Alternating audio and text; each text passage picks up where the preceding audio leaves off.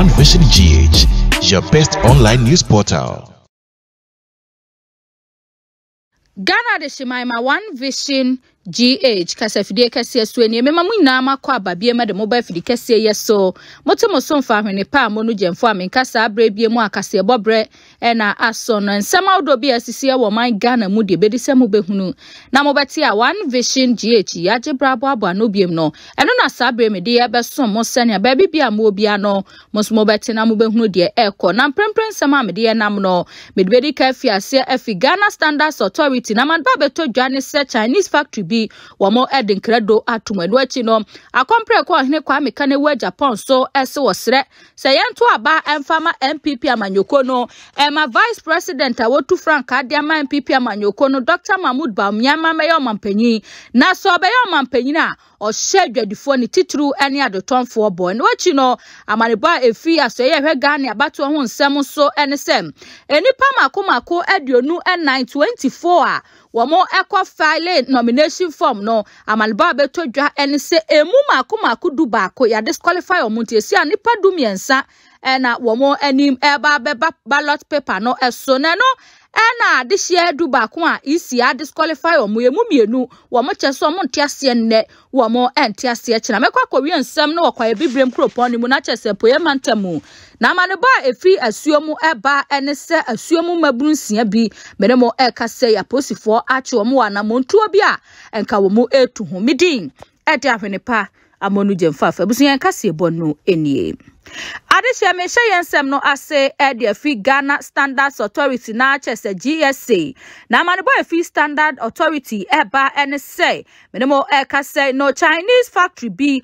na ewo afienya no ebentema womo edin credo atutumu ama mpanifo wonne na chese mpanifo moda factory ya no se womo de womo firi womo mamu abepie mo Ghana ha nam sese bi producer Ghana bibia da form na fan form ye ya ne ade sini ntino ya de se nya se ye ni na yentimi emfa enyo mo hwe na emomu no ade bia e wo ne mre se no senkafo ma eka ye ne sen ene sa mane bo beto dwane se kopiemu e wo afienya Chinese company bi e wo ho a wo mo ede wo mo eye ne se womo eye mattress na chese mattress ya ye da so bi foam se ne bi eka no womo adwuma womo eye eno no ma ne womo fa Ghana fo bi aja womo etua womo ka ne adwuma ne ye nka nkyerɛw adwuma na de na so anya obeye ne den amane ba chese company yi ne din ede ZXZ Company Limited womo ena monda mattresses aye wo monten no womo eno mu produce e wo Ghana heya na amane ba beto dwane se Ghana Standards Authority enya tip of bi se eniema e wo se company yi womo ede mattress no enye no na womo ede ye fi so mu ne se de wo so womo de ye ne boarding enu ti no womo de fala basabia na eye se de be ya ne bo no betimi ayefo na womo de ba adwahwe obi kan Ghana fo bi no mo ye mu dodo e pa de efo no ye betimi ato mo de na contentem ti ama ne boche se sa tip of a Ghana Standards Authority enya ye no womo na so ampa womo edi akire eco factory ho no ama ne boche se na esewani ense wokade chio womo ama eye factory ni panifo tip of bia so womo banti womo ho na ena Ghana Standards Authority etwi mu womo anase womo efu womo mu na eno na womo kopie mu no na chese amane bo chese mattress no enka womo e de polythene ena eye aye ka no polythene rubber polythene no amane bo chese no yesa so e de ye eye mattress eno ene the approve ade a wose womo e de ye so no wobra mu kopie mu na chese womo hun say ZXZ Company Limited omo e de polystyrene mom ena eye mattress na manebo HSA polystyrene no eno ebo e wo form etu be hu mattress no aba bonte no na chese fofo ye de eno any ash foam any latest foam eto wa won to da beka so latest foam ni ash foam de wo mo de na bo aden enam so mo no wo mo de ne mapa na eye nti no ne bo eden na no ena wo bre ne GSM panifo ebo pni empanifo a wo mo eda factory ya na chese akwakwa ya rehosem uhwe cha na ni anani abre na wo hu ne nsem ka no toto papa so twantro ube hu nani na mu no on twantro kra no hu nani na wo twantro na se why confuse no amane bo chese wo bra Ghana Standards Authority empanifo ko no mo ne aposifo ne nsem twerefo ekoi eti na chese ade no uka bibia enye ye Chinese woman bi a watwi ti so na ye factory supervisor ye bisa ne sa ade na wo de ya mattress no nim say the approved item one was yo there be ntisa na okwa China one no mu eyusi e de mattress na no na Ghana Standards Authority che say country bia ene de eboa no se mo ho na mo yusu a ha de yenyusu ho na afo obeji tum sampa ampa o de Ghana fo aja obi kan no nso obetimi aluku ye onim sensem twerefo ye gina mu de dende ene ho na che sa akwakoda ne cheopa wo bra mo ebisa no se licenses a ana se tumi krata ma no mo ho kwan se wo mo ye adwuma wo Ghana ha no eno so wo mo obi na che se wo toto papa so ne tintini ti a wanyina ne se adwuma no e de Z Company Limited a wo mo e de mattresses ahodo aba adwama so no 1 niamom de mattress no eye wrong 2 say wo mo ni licenses ena wo mo eye adwuma esi ano wo mo de nkrado atum se krim na de anwanwa ene se ho na wo mo te no wo mo ehihye TV wo mo hihye sound system ene niama hodo aka na chese electrical gadgets ahodo bi wo ha se wo mo na mo yo enu tuba kwakoto TV no ensuo bo na ni ahwerem na ejafam woto ana obo wonsa no obakwakoto radio anase sound system no ebo gungum na agrada akorate a na chese sound system na eja edem se wo mo ehye wankwa na no a omo ni licenses a omo ni enim se mattress kra no mo eye no se wo mo eye electrical gadgets assembling so ewa ha entresi ade two troubles one godo na no na Ghana Revenue Authority so wo mo eba be tax audit ye ba be nhwehwemu mapa wa factory no emu se tax wo mo etua anase wo mo entua na koba so mo ntua de a ene na three troubles one godo nti ubehu no China fo ne ma de afuo China fo de no ma de o afuo Ghana fo ade ne ye ha so ne bo de dende yo de omo de ye no nya de se ebo akura nti Ghana Standards Authority HSA ubi a wato sa mattress no ebia ya twa ho Monda mattresses no bo maden se fast kura eja na ade betum afakotum fi se niam na wo mo ede mattress no oda so cha unya eye yade se nya sesia na yade bebo wo a eni akire kura yade no ebetimi abonti okwa afienya eno ebentema eno wankramantem eno ni ama ne bo efi oba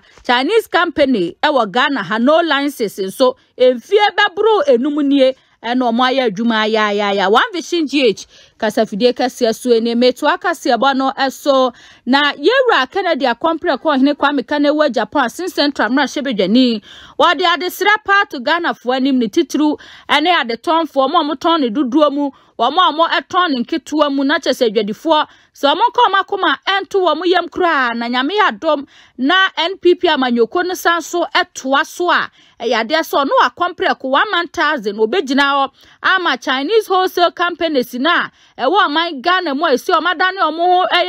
retailers no wo beka o mo nyina gu amna ba kum no akato mo sise prem dia opanyi paso wo kire nyina ne se oba Ghana ha enka emre mu no eni kwan se foreign company bi dealing in retailing na chese ba kuma akwa de ton da bi eni kwan se ba ne sa wo se obi edi bibi free adwama so eba wono no ne de ne se o so otu na just in the wholesale form and I say oye no duduom oton no duduom na emom baako ne de enye ne kwan so a eno no na so ba my Ghana mu a Nigeria for the nyoma ba ebeton wholesale any retail and wachi no China for crowd de bobo na no na Ghana ye dwadifo akasa ne titu any Ghana ye retail sector no wo makasa se wo mo esre de ekoso no se bi produce enye ne kwan so ano no untimi enkwa China se okwa koton ade baako e wo se wo ton ne duduom utu na amanfo beton eno de eye no problem na emom no untimi entu ade no na wonsa enton no baako sani Ghana ni ewa ho kwase wo ton no eno nti ene adwadifo mo ewa man Ghana mu a omo so dealing in retailing no omo cheso amadwuma na ye basa ni titu ene se China fo ikra beka Nigeria fo ho ewa market ne kra de niema safe se okwa China ade bia ne ewa grade o papa obenya ene first grade second third sa akosi be se the 10th grade eti Ghana ni eboka ekokofa first grade second grade no baso oba beton a na China ni no e de be say 7th grade ni 6th grade no aba na grade no so no anoma ne da ho pepepepepe enchoye wa hu nyina ye pe na emomu no ne papa no ena nsunsunye ewom ti Ghana ni so no se China ni no ekokofa 5th grade ni 6th grade na oton ade ne 100 Ghana cedis na wo kokofa wo de na aboden wo kofa wo de ne papa sen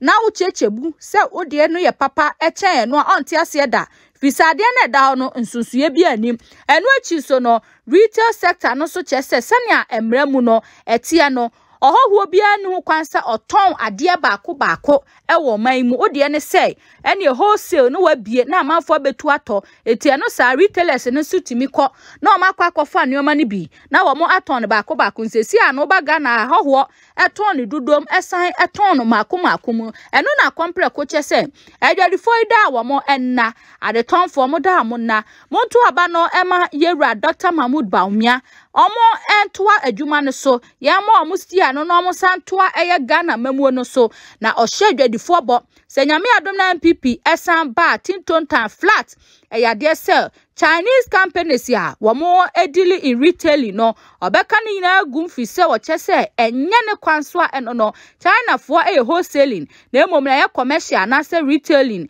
eti no nyame adom a Ghana fo yem first year ne sama MPP amanyoko no na wo no akompre ko enyina ho na onhwe se na se Ghana fo yenhwe se obet sisi eye Chinese retailing business ni nyina no se de be a Ghana adwadifo ebetimi anya omofa ahodie na wo mo ede aye omadwuma na no eno kawie ye no osanso ede adesre to ni nuan MPP fo anim ni semtwefo anim se aba ni se no edu ho a yebeka sa compare ko de wonye eno ye gidigidi eno ye se wobra okasa nsemi nyira nso no na frankatuni abedi eche de MPP amanyoko no ononya format opoku prempe na po na ohobi ene wodane nani na ochese wonapo minim de momo batima yo ene akompre ko de woka bia ma no wo hwawo na wo hyehyew no wo kekaw ene no ma na po ya we se emani medu ho na ya ma me friend so in pabonini emano enu ho ne yankase an no no pakaka bensam dodo dabi wo chese ne yie mu ane ne mramu na wo hwe fi se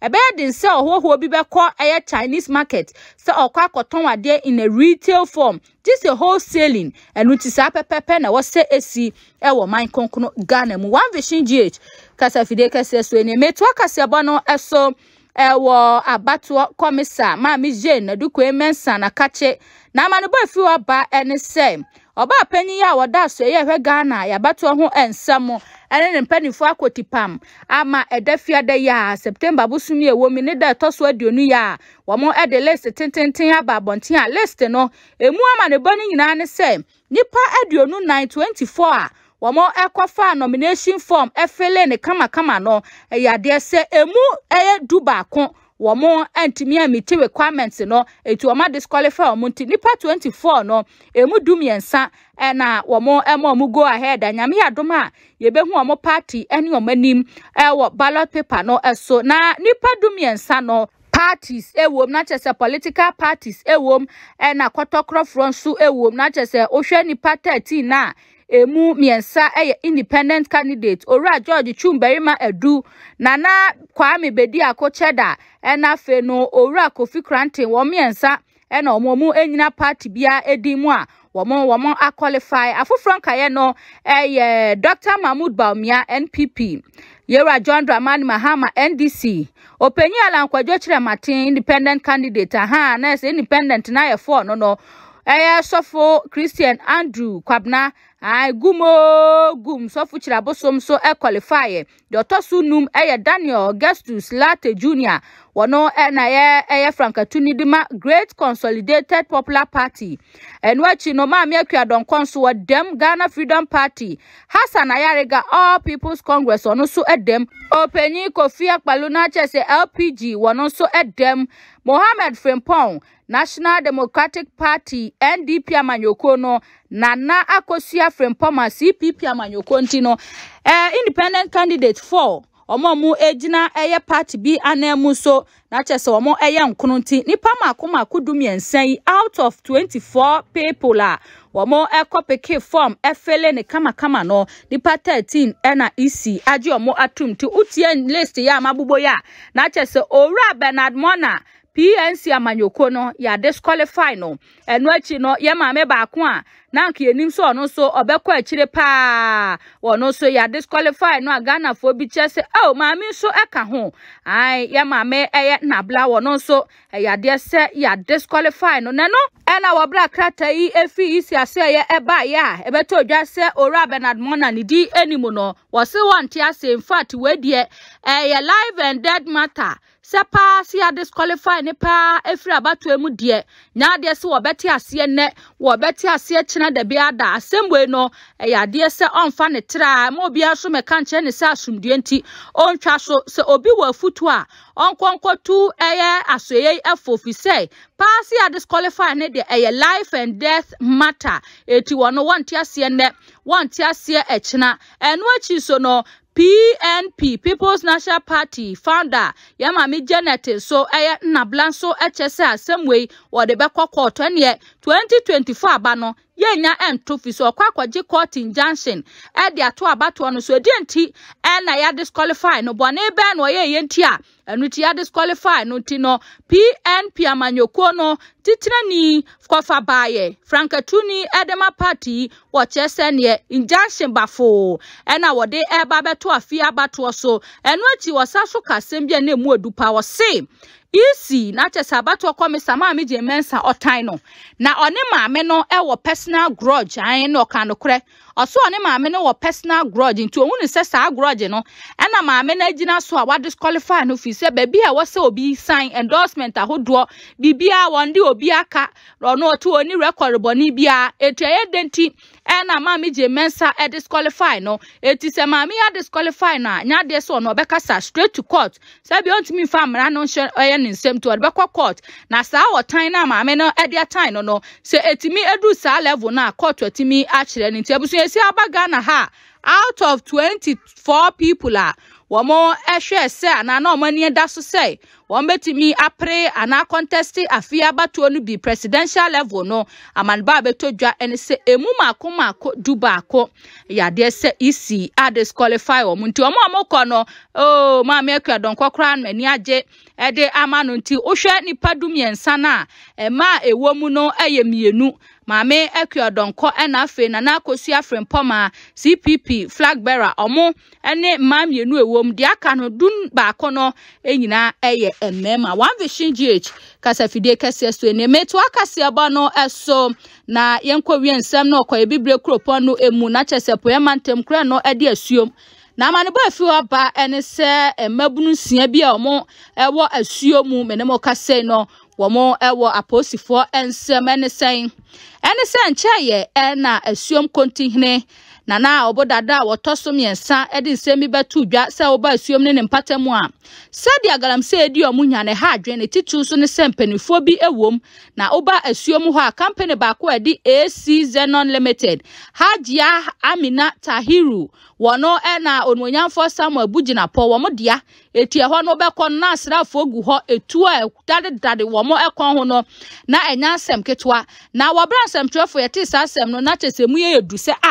onwonyamfo Samuel Bugina po ya nani abregalam se ehu ya eti yenuanom semtwefo bi bo anan kopiemu asuom so womo kwa akọhwe de kontihine eka na enokre ana se enye nokre na na mane bo chese wobra semtwefo kopiemu ewo site wo no obi ekotia asuom mabunu ena so semtwefo akọ site wo na na mabunu sian ya zesi omo ho akiro mu yi omo ehuri tina moto so ne womo mu bi efanse kan yina ekọ se omo kwa ataki omo ewo ho no na mane bo chese sa abrenso no na omo ewo site omo nya information dada se emabunu ni bi banti ene site ho no security ewo ho omo so hye da kote nwuram eti wobra amabunu du omo magye so omo ye basabasa na ene omo efri baabi a na omo etete no a omo etochi omo gyegi omo nsam sekan a nipa ensia yi omo ewo aposifo ensem na no ena Hajia Amina Tahiru echese sa sobo na asuom kontihine de bo no nokura bi anima yotan hu kwa na wobra ebeto odwa so omo kwakoye adwuma e ho no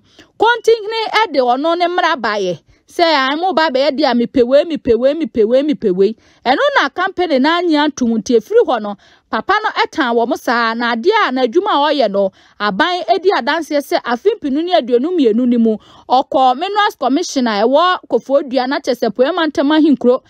kwakwaje licenses eneyi owo ne licenses a enwu ya bibia ma no ho kwansa oye adwuma no ampa wo bra ne ensemtwefo ye mu bia yenimu mpanifo bi wo ho no wo bra ye frɛ ya cross check ebe mu no ya de se minerals commissioner Kofodua confirm se Hajia Tahiru adwuma oye no emrama ne kwan efise wo mo system mu no ma me no krata bia wo so ye niam wodo bia wo se odisu hihie bia no ya de se odisu sa pepepenti mabunu sia no na so mo koso mo koye galamse o na emom no mo koye no omo te sensem twefo akọ site wonti omo ekwa kokoso confusion anka je omo so akokasa bi ene se omo eti anye ya sikan na ekuru omo no so sikan emu esum se na etu omo esum no yenim de enti amoba beka masem a mukura nsikan eno nti na ewo se womo eto echi womo a mene mo ka se womo ewa aposifo ensem nipa nsia ya womo efri eye asuom anase asuom maburu nsia ya womo ho akire omo yi amanebo echese abrantie bi enedi womanim wose wono na nche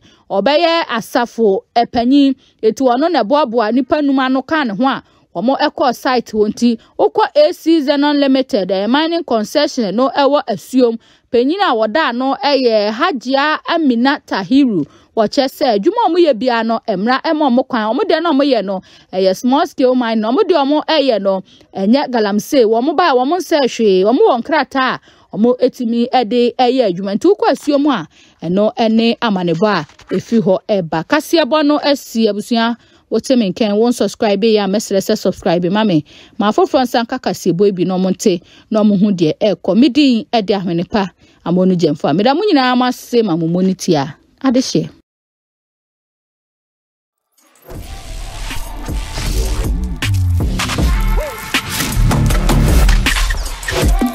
One Vision GH, your best online news portal.